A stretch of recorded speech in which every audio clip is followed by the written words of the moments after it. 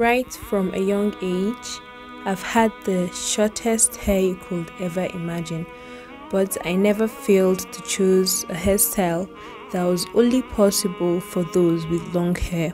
I overlooked all the mockery and ridicule.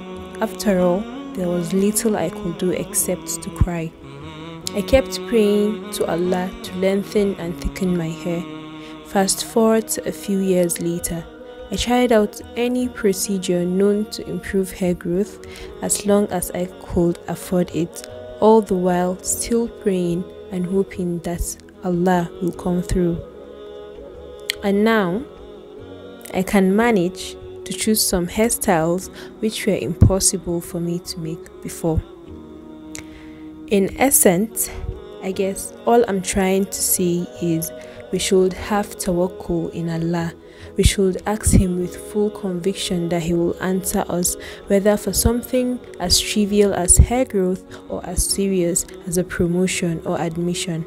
However, don't just ask without playing your own part.